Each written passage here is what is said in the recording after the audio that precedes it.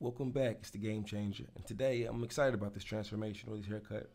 We're doing a drop fade and we're keeping the top. The reason why I'm excited about that is because this cut can give a lot of people trouble. I know at the early part of my career, about 10 years ago, I kind of had trouble with it. Not so much the fade itself, but transitioning such a longer layer to a short layer. It's the gradual change. He's keeping the top. So even though his fro isn't as big on top or his hair isn't as long, this pertains to any amount of length on top. It's a lot of debulking, a lot of patience, and a lot of precision. But it takes time. I'm going to be showing you some guys some tips on how to really conquer this cut. So like I said, it's the drop fade. First thing we're doing, we're actually putting the primary line in. Very important on this cut, since he is getting a drop and he doesn't want it too high, we start very low. It's very important that we keep it low because we don't have, what makes this cut troublesome to start with is that you don't have a large amount of space to make this fade look smooth. And with the hair being so long on top, especially on early over curly hair, it can be difficult because you don't want it to look choppy. If you go too high up on the fade, you're going to create another bulky spot. So it's very important that we keep that primary line as low as possible.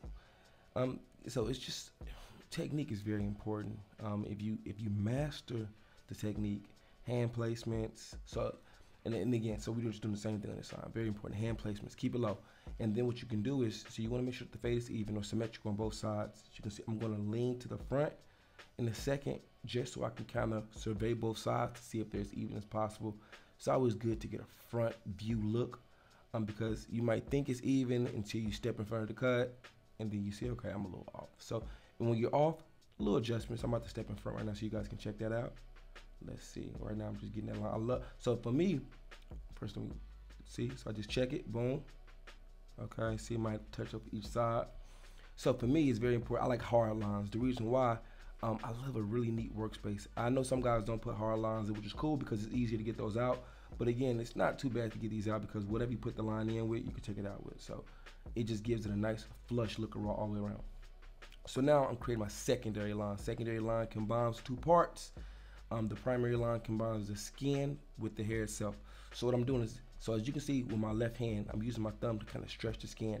Remember, we don't have a large workspace, especially since his hair is so long on top. So I want to stretch and create a wider workspace. I'm using my Andes Masters here to create the secondary line. All right, so the reason why I usually always use the secondary method or the secondary line method or the two-line method, it's just like when you build a house, you always have a blueprint first or you have a layout. You never just start laying brick or putting up a structure. It's always good to have that outline. Our outline is very neat. You know what I'm tell you why? So I know that the first thing I'm gonna do is after I make the secondary line is I'm gonna blend that first section. Boom. I'm not gonna fade it out. I'm just gonna blend the skin with the secondary line or with the secondary, the light area. Then I'll come back, debulk. I have steps. It goes 1, 2, 3, 4, 5, 6. Especially with a haircut like this, the reason why steps are important is because you can easily get lost and frustrated. The neater your workspace, the less frustration you cause for yourself, all right? So after I get the secondary line in, I'll come back with my Babyless FX. Good clipper, very strong motor, a little loud, but it's a great clipper actually. So now, very important, so you can see with my left hand, I'm stretching with my thumb. I'm extending my workspace because I know I have a very small window to make this work. Now, with the FX, what I do, I have the blade all the way closed at first, but it's very important. So with this fade technique, right, of course I'm gonna adjust the lever, but primarily it's gonna be closed to get that line out. It's very important to have a very light stroke with the clipper. Why? The firmer you press on the skin, you press the clip on the skin, the more hair you'll take off per stroke. And I want to take my time. I want to actually blend this section in, not take this line away. Very important. I don't want to take this section away. I want to blend it in. So a lighter stroke helps me take the hair off slowly and gradually so I can watch as I work. I have my thumb on the top of the clipper. It gives me better control. It's a good technique. And as you can see, most of my fingers are loose. I'm not fighting or wrestling or choking the clipper. I'm letting the clipper work. Very strong blade, so I don't have to be firm. Now I'm doing a reverse grip like a tiger claw grip. It helps also get that line away. So once I get this line primarily in, I'll come back, do some touch-up work later, but I just want to get a primary line in so that I can get the fade in, right? I want to primarily get that line in, not the primary line. All right, so comb. as you can notice during this fade, I won't use a brush. I never really use a brush. I haven't been using brushes in my face for a while. A comb helps space the hair out, while a brush clumps the hair together. That will be detrimental on this fade because with the hair being so thick, it'll be a debacle. So very important to use the comb for spacing. It lays the hair where it needs to go. Now I'm coming back with my babbleless edgers to just see I'm notching using the corner of that blade to just, knock out the rest of that line. Now this is very important. I'm going to be doing a lot of debulking in this cut, as you probably would understand, because it's so thick, right? The hardest thing is this the secondary line. Getting the secondary section squared away is usually the most difficult part for barbers because it's so much hair and you want a nice transition. It's very hard to transition this cut without a line. But see, first I debulk with the grain of the hair, which way the hair grows, just so I can thin the hair out primarily, right? Get my primary section of debulking. Now I'm going against the grain because I took away a lot of that excess hair. Very light again. See, my thumb is on top, fingers are loose as I fade and I comb, because I don't want to take off too much hair. The lighter your hand position, usually the lighter you are with the clipper. All right, so comb every few strokes, because with the hair being so long, what happens is it wants to curl and run away. Okay, so it's also very important to realize what we're doing when we're debulking. We're not fading, we're not blending, we're literally just debulking, because that's very essential or vital to the next step of actually fading or blending these two sections together. So I don't want you to debulk in the hopes of kind of fading, because what happens is when you think that way, you start to debulk too high and you put yourself in a greater situation later that could be irreversible depending on the desired look of the cut. So as you can see, I'm just finding the thick spots, I'm debulking it, I'm making it nice and smooth. So you guys watch and I'll be back soon.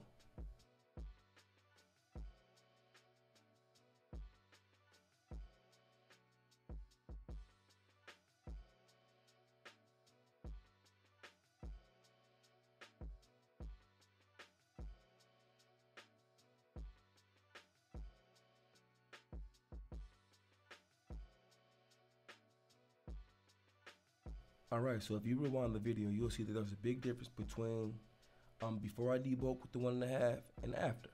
Now I'm going to actually debulk in a sense with my 1 on my magic clip. This is debulking and to kind of fade at the same time. I'm going to debulk with this 1, then come back with my master's no blade and actually blend these two sections together. But right now, step by step, I start with a bigger guard, then a smaller guard. Remember, these steps I wouldn't say are necessary, but it's almost a 99.9% guarantee rate that if you take your time and use these steps as far as bigger guard, smaller guard, and go by your progressions, that you will not only make your job easier, stress less, but it'll also make that fade that much better. I pretty much guarantee it, all right? Don't want to 100% guarantee it, but I dang near 99% guarantee it. All right, it's because the lighter the workspace, I say it all the time, the lighter the workspace, the easier it is to fade. All right, and I'm still stretching from the top and the bottom. The reason why I stretch also is because the tighter that skin is, right, the easier it is for my clippers to do their job, which is to fade. Looser skin kind of moves with the blade, but when you have tighter skin, the skin doesn't move and you can focus directly on the hair. All right, so I'm about to continue to debulk with this 1, then I'll come back with my master's no guard and we'll pick up from there.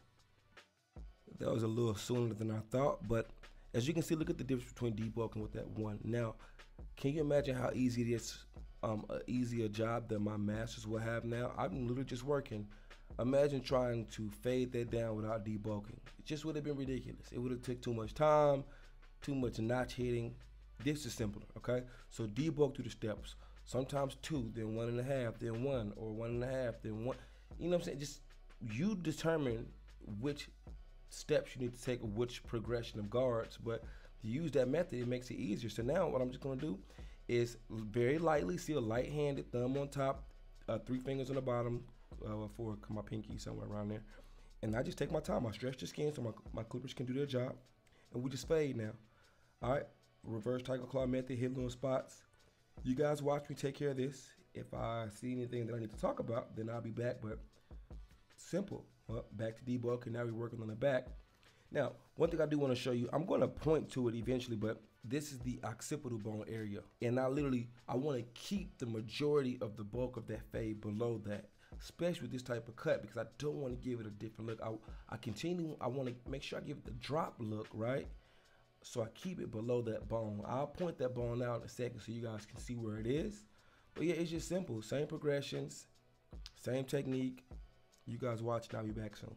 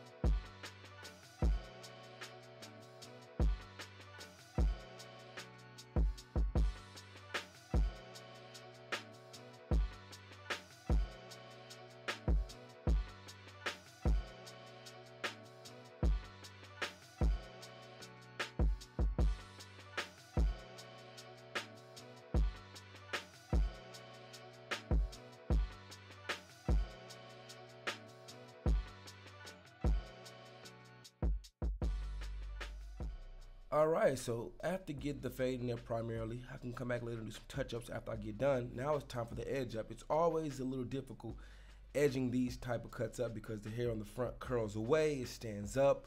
So what I want to do is do a tiger claw method, which is a form of debulking. I want to debulk his edge up.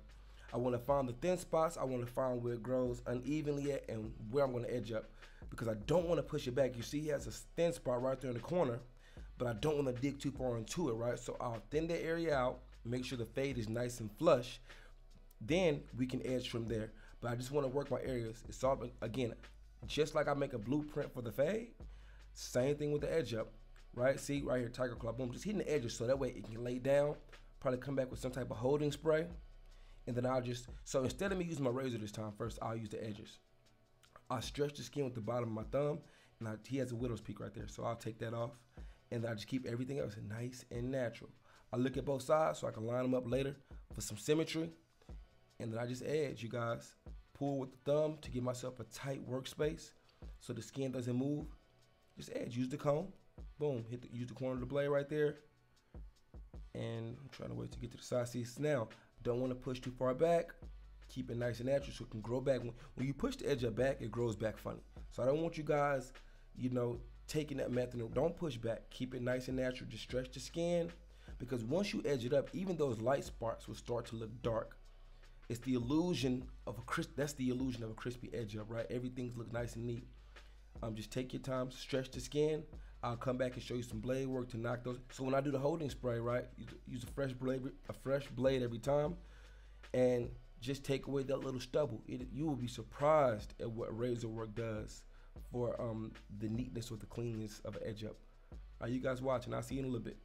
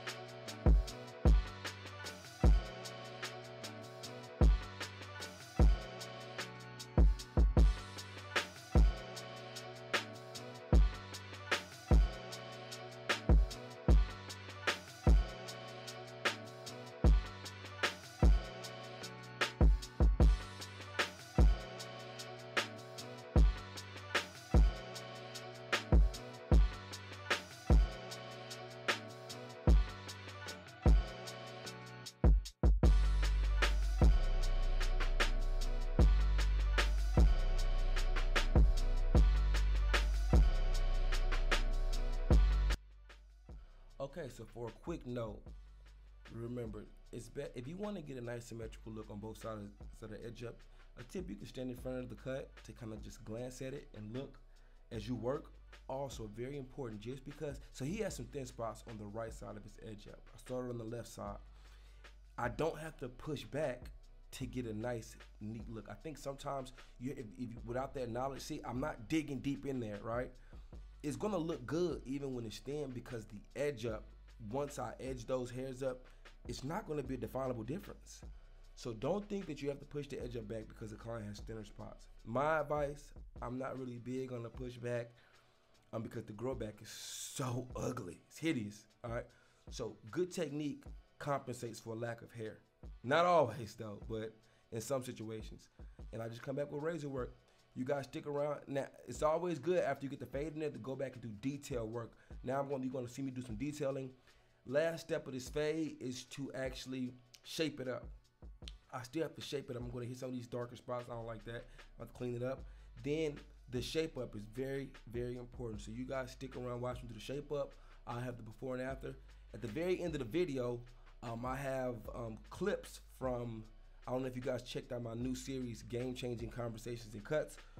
We wrapping up season 1, so I have a season 1 finale with all the barbers from the first season. If you haven't seen it, go check it up. Check it out. There's a tab in my playlist. Very dope series. So stick around for the trailer for that get together. But see, hitting the ends, knocking it out, shaping it up. Thank you guys for watching. Remember, stick around to the end. Hope you enjoyed the show or the tutorial. Thank you for watching. Take care.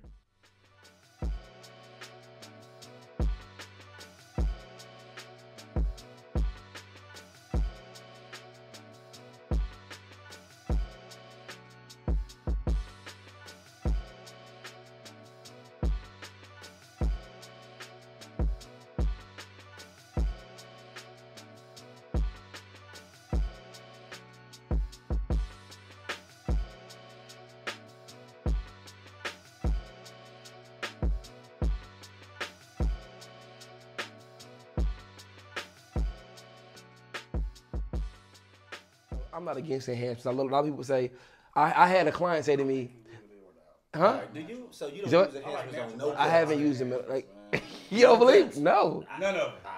I'm not gonna say I never have. Like I do. But put it this way, bro. Yeah, but I'll put it this way. I haven't posted a cut with an enhancements about a year or 2. I put that on my kids. Bro, that ball fade was enhanced. Which one? Show me right now. Pull it up. My phone did. Hold on my kids, I haven't posted a ball fade that's been enhanced in 2 years. Any cut. What I got to lie for? I didn't say you lied. You did say I'm lying. You take me to the line. Okay. You put on kids, but you good. You ain't gonna say no. I just hope you're right now because you put it on them. I'm not, bro. I would know. I believe you because I don't. I believe you. I don't have a reason not to believe you. You say what?